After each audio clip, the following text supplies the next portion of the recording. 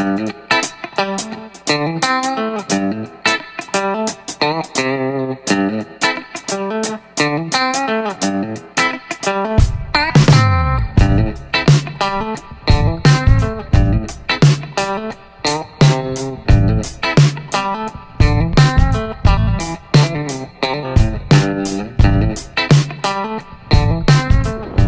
guys, what is up? ThrottlePHI here. Hope everybody is okay. Today, ang mission natin is pupunta tayo sa Bristol South Laguna and we're gonna join the test ride caravan again. Hopefully, this time we can test a few more bikes, do a little bit of review, and mag-provide ng feedback. This is continuation ng Bristol test ride caravan. By the way, yung Bristol na branch dito sa Laguna is dito sa Laguna Techno Park. I believe this is still part of Binyan, no? Hindi ko lang 100% sure. Pero papunta na siya ng Nuvali actually. If you're familiar with that place. So, kausap na natin dun si Sir Joseph. Actually, nagkaroon ng konting delay with the unit. But Bristol was kind enough to set expectations naman and let us know what's going on. So, today, nakakuha tayo ng confirmation na nandun na yung mga units. That's why we decided to go this day. So expectations, actually more on looking forward ako na matry yung Bristol Bobber 650. Kasi natry na natin yung Maxi, natry na natin yung Veloce. So yun yung nilook forward natin na matry or matest, or kung available rin yung Venturi, you know, why not? So let's check and see what units they have for us. So po, kuya, saan na kami? Bristol? Alam mo na? Ang ano po? Alam mo na? Dito po sa mapa. May test ride po ngayon eh. Yung mga naka-display. So balita ko medyo mahigpit dito sa Laguna Techno Park. You have to make sure na may glove and may vest and helmet kasi they implement the law talaga here. And I think we are here. Just need to make a right here. Ayun, Bristol Motorcycles. Woohoo! Yes, sir.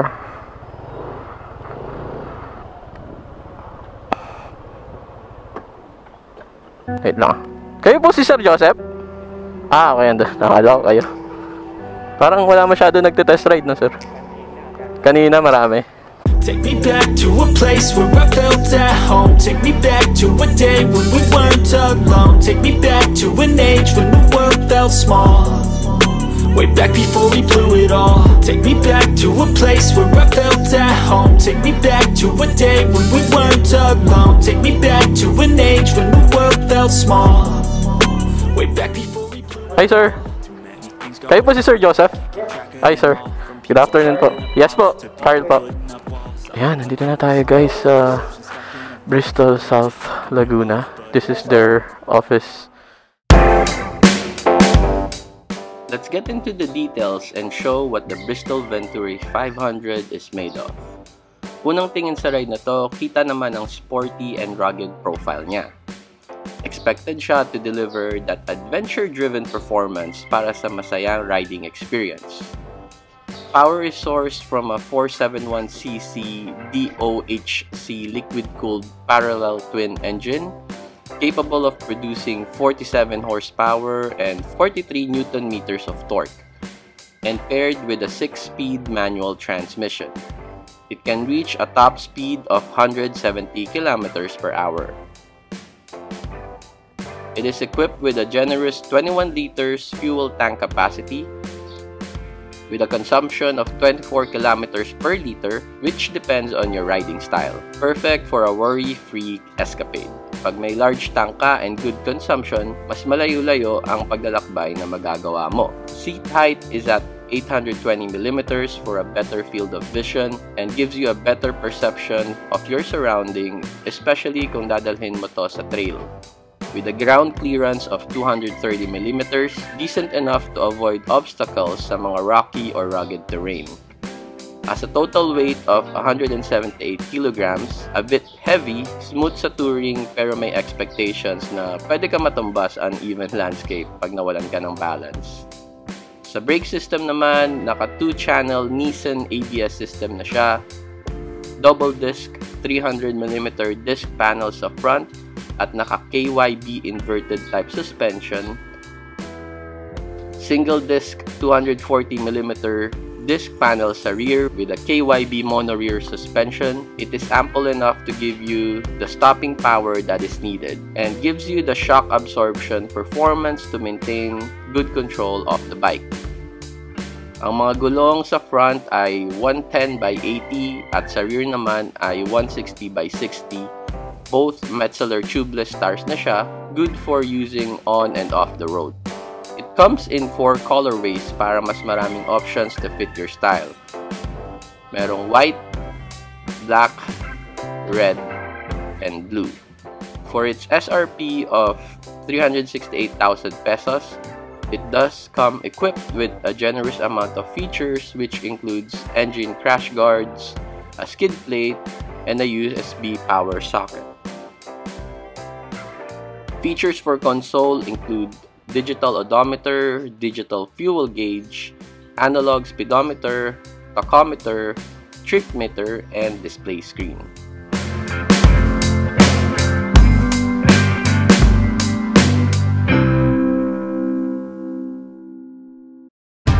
So ngayon, test ride natin yung Venturi 500. Ito na siya guys, napaka-pogi. Pag titingnan nyo, no, parang ang taas. We got big tires, so ikutan natin. Ganda ng headlight, signal light. Meron din siyang windshield. You can see the handguard. Meron din siyang crash guard. Ang kanyang pipe, napaka-macho tingnan. And parang intimidating, no? Kasi kung titingnan mo, ang taas niya eh. Pero, let's see. Let's try to get a feel of what the Venturi 500 is all about. Okay, so first off, let's try to start it. I think andito yung light, may hazard, signal light, and horn. Tapos dito sa kabila, kill switch, tapos electric start. Panel, kita mo yung gas right here. Gear indicator, may time, kilometers per hour. Meron siyang odometer right here. And I'm not so sure what this is, 161 kilometers bago mag-gas. O baka pwede mo pang itakbo, something like that. ABS indicator, check engine, naka-neutral. So may gear indicator rin siya. So andito yung buttons niya sa taas, set, select. Meron siyang dalawang buttons. Let's try to start it. Naka-start na siya guys. Pero let's try to mount the bike itself. So right now, as you can see, naka-side stand siya.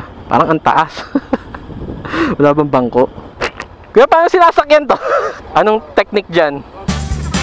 Okay. Okay. Okay. Sige na. Yan, nadali mo.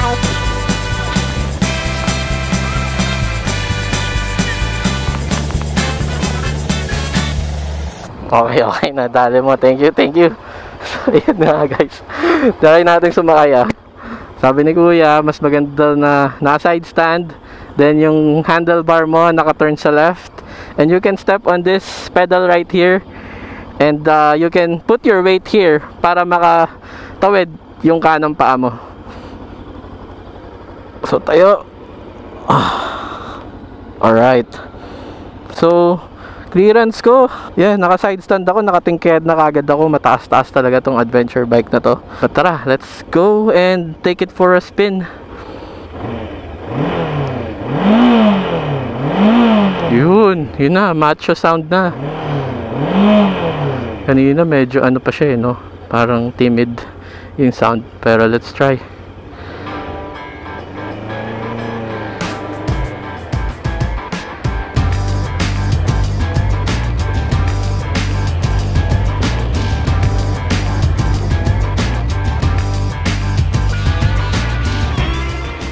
So I'm gonna make a turn very gently with enough clearance.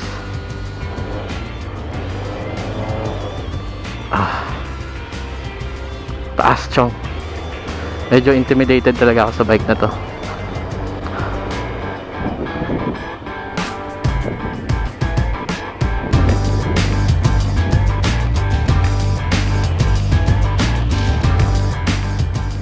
Yeah. I think it will take some time to get to know this bike.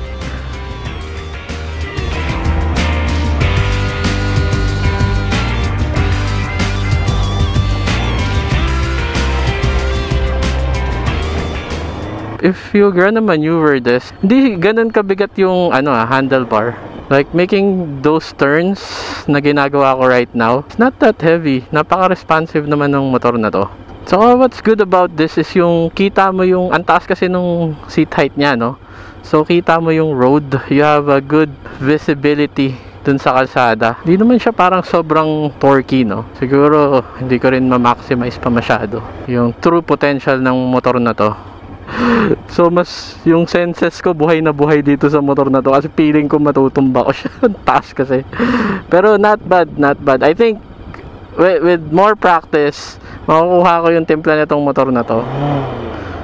So makasabi ko lang rin yung distance ng left and right hand ko medyo malayo sa isa't isa. Parang same sa bobber feels like you can feel the stress or the tension here, but I'm not leaning too forward. Tama lang. Maganda rin yung lapat ng aking legs.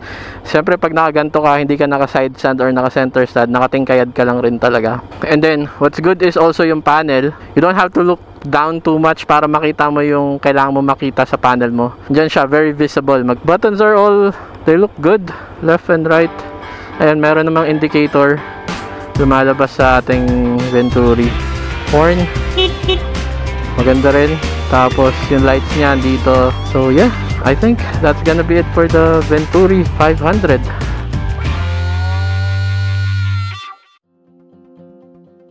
Taking the Bristol Venturi 500 for a spin was a real gem. It was actually the first time I got to drive an adventure touring bike, and I can say that it was a really good experience.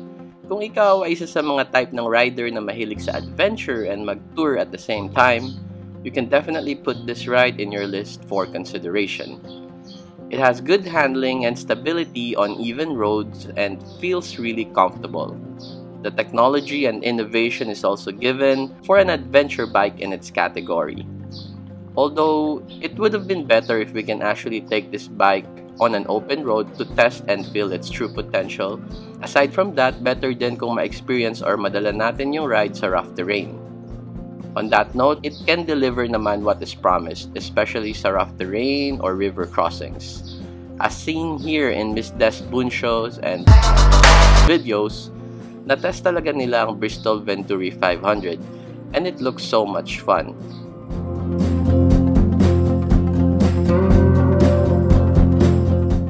Sana lang talaga ma-experience din natin to kahit once lang if given the chance.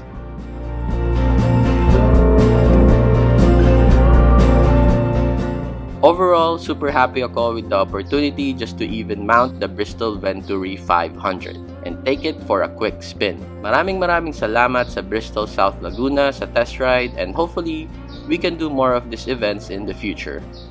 So ayun, hanggang dito na lang muna guys, and maraming salamat din sa pagnood ng video. Again, this is ThrottlePHI na nag-iiwan ng mensahe na let adventure fill your soul. I'll see you on the next upload. Peace out. When the world felt small, way back before we blew it all. Take me back to a place where I felt at home. Take me back to a day when we weren't alone. Take me back to an age when the world felt small, way back before we blew it all.